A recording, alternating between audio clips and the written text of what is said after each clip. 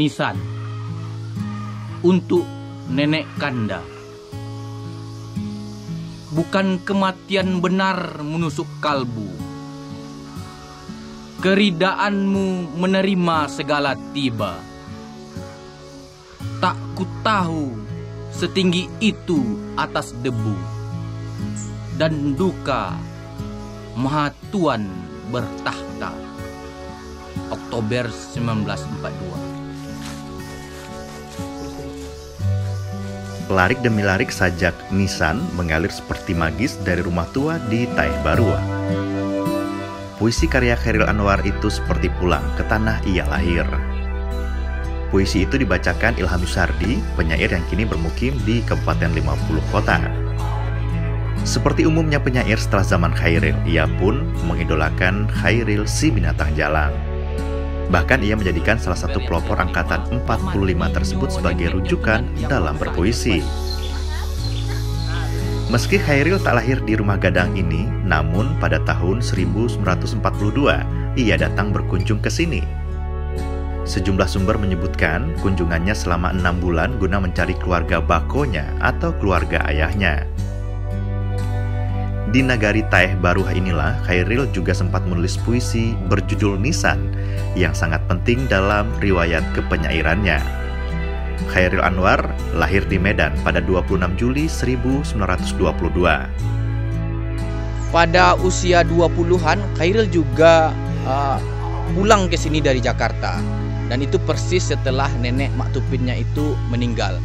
Dan Chairil menulis puisi Nisan itu di sini. Kemudian itu adalah menjadi puisi yang pertama diterbitkan di Jakarta. Puisi itu sangat fenomenal sekali. Chairil Anwar adalah salah satu tonggak penting sastra Indonesia. Puluhan karya Chairil dalam umurnya yang tidak panjang diterbitkan berulang kali.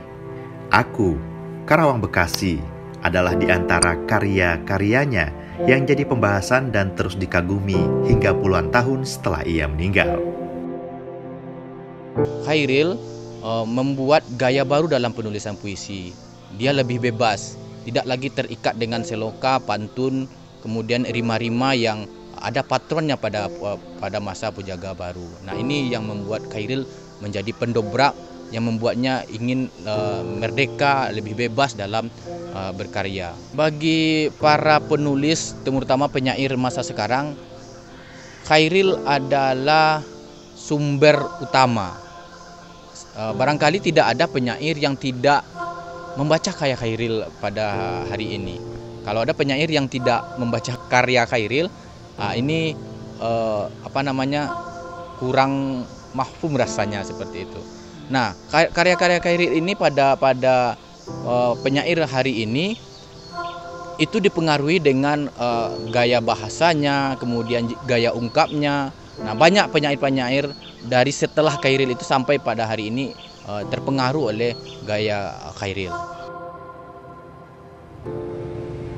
Kepulangan Chairil ke kampung ayahnya atau ke tanah bakonya masih jadi cerita kenangan dan menjadi cerita bagi sanak keluarga hingga saat ini.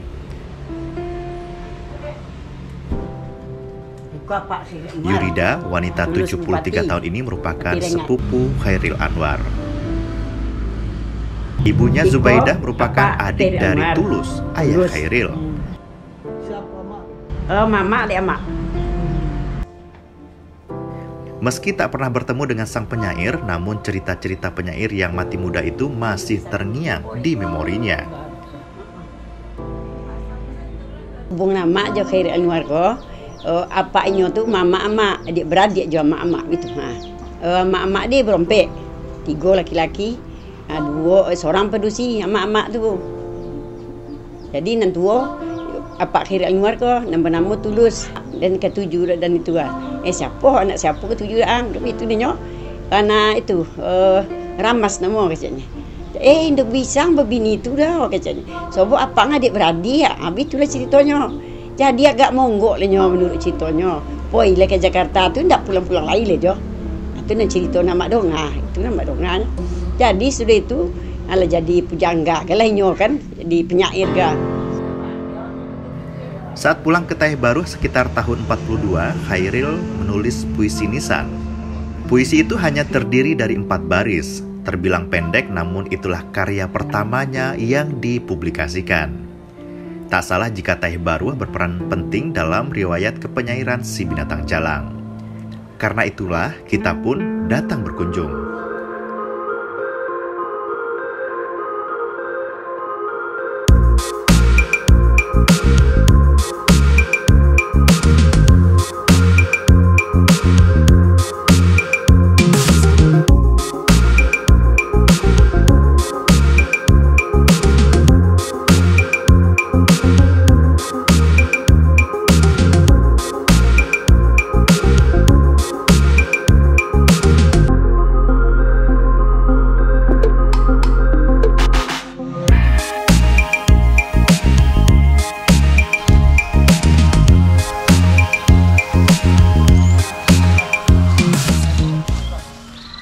Inilah rumah kelahiran Tulus atau Ayah Chairil Anwar.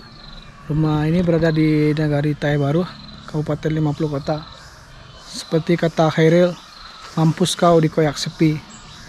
Nah, kira-kira seperti itulah kondisi rumah gadang keluarga Bako Chairil Anwar ini.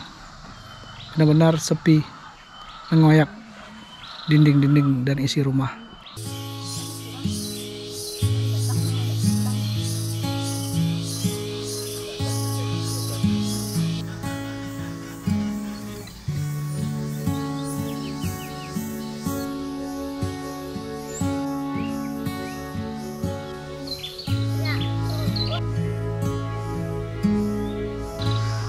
Itu ada papan pengumuman, bunyinya insya Allah di sini akan dibangun gedung pustaka dan monumen Chairil Anwar Parsenbut.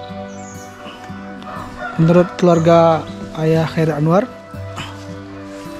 yang terpajang itu sudah lama, sudah puluhan tahun, namun hingga kini belum ada realisasinya. Sementara kondisi rumah sudah sangat-sangat memprihatinkan karena memang tidak ada lagi keluarga dari Ayah Chairil Anwar yang tinggal di rumah ini, alias rumah ini memang sudah ditinggal.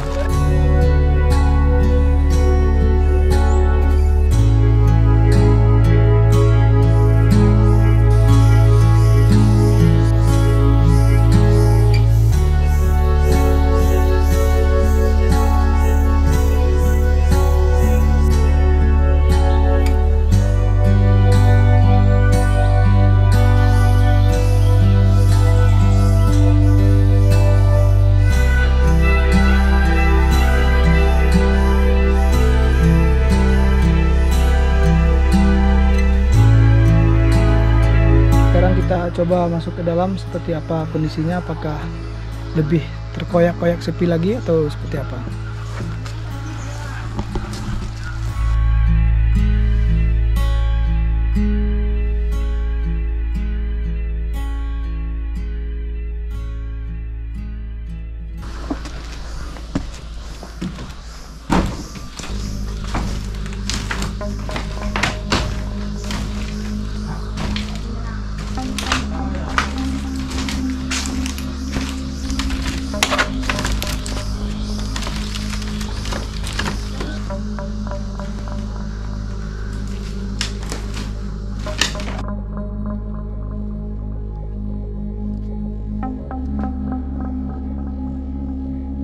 Ini tonggak di tengah rumah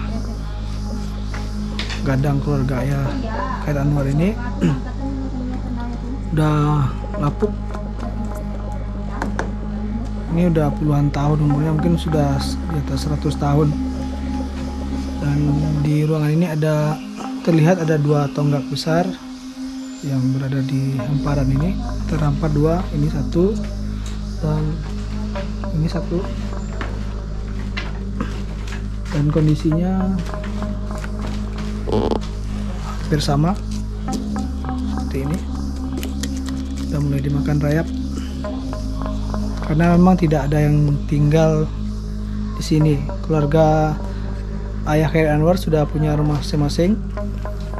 Ada yang di dekat sini juga, tapi umumnya lingkungan di sini rumah-rumah yang ada di sini merupakan kerabat dari keluarga Ayah Chairil Anwar.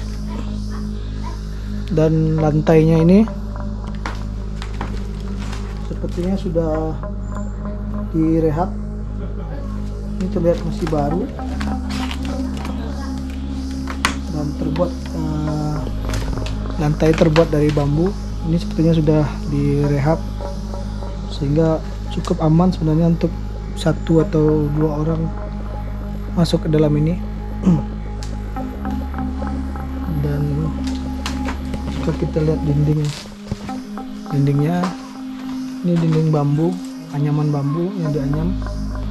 Dulunya sepertinya dulu seperti ini semua bagian dinding belakang ini. Sudah banyak yang rusak. Dan dinding samping terbuat dari papan, sudah tua juga terlihat.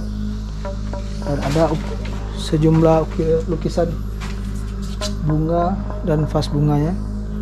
Saya melihat ada di beberapa titik, 1, 2. Terus di bagian ujung sana juga ada beberapa seperti ini. Nah, jendelanya ada 3, 1, 2, dan 3 di sana. Kemudian kita coba berkunjung ke bagian dalam.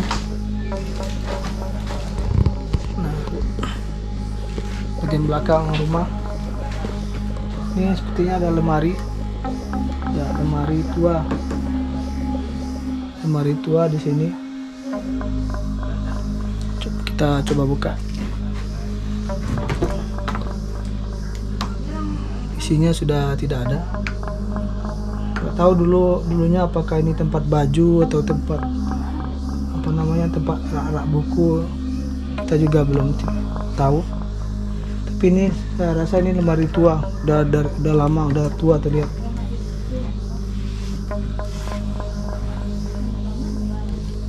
Ini juga ada tulisan-tulisan.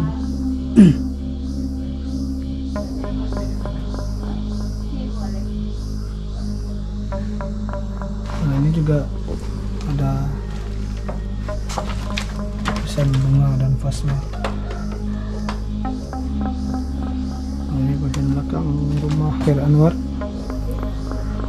Sangat-sangat memprihatinkan.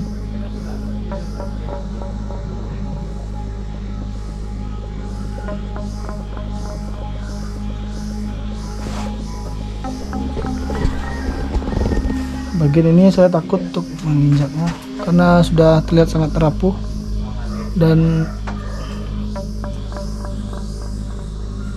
tidak aman rasanya untuk diinjak.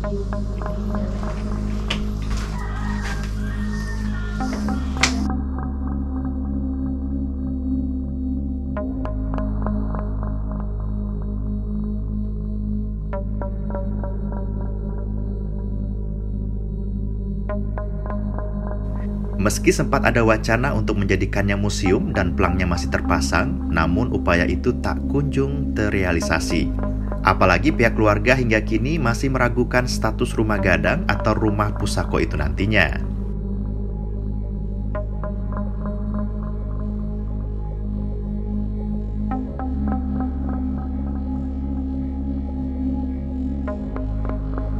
Pernah rencana pemerintah suka apa museum atau apa? Iyo, tapi itulah lah mati semua cik le diang le tu apa dah wak.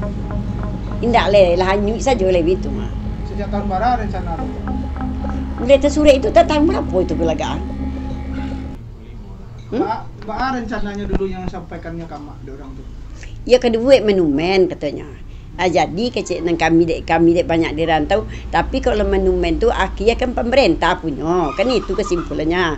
Jadi kami kalau anak-anak ko, kami kalau untuk pemerintah yo kami ndak suka doh. Habis tu kecik anak abang-abang mak bagi sisu Dia kira indak selai untuk seorang lebih itu. Kalau dimiliki pemerintah itu ya. Ya tentu itu indak namanya. Sombongnya itu rata pesoko. Habis itu cerita dia indak bisa no. Harapan untuk terpeliharanya rumah gadang Bako Chairil Anwar juga disampaikan Ilham Yusardi. Ia berharap ada perhatian dari pihak terkait agar bangunan tua ini bisa menjadi monumen atau museum yang bermanfaat bagi dunia sastra di daerah itu khususnya.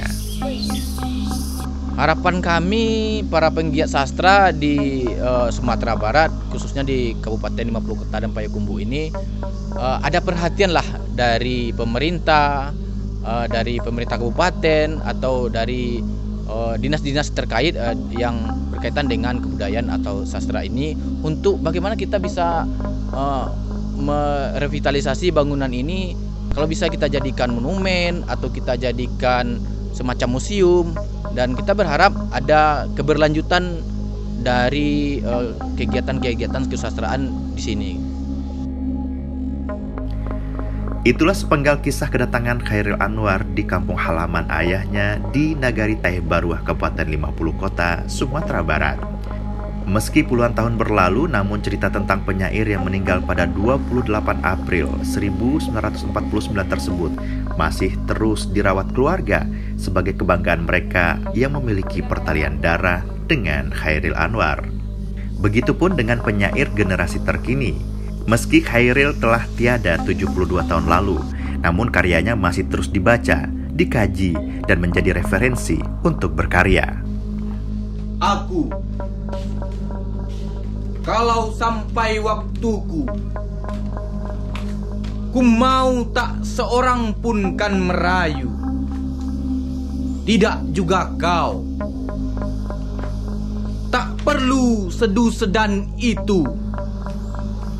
Aku ini binatang jalang dari kumpulannya yang terbuang. Biar peluru menembus kulitku, aku tetap meradang, menerjang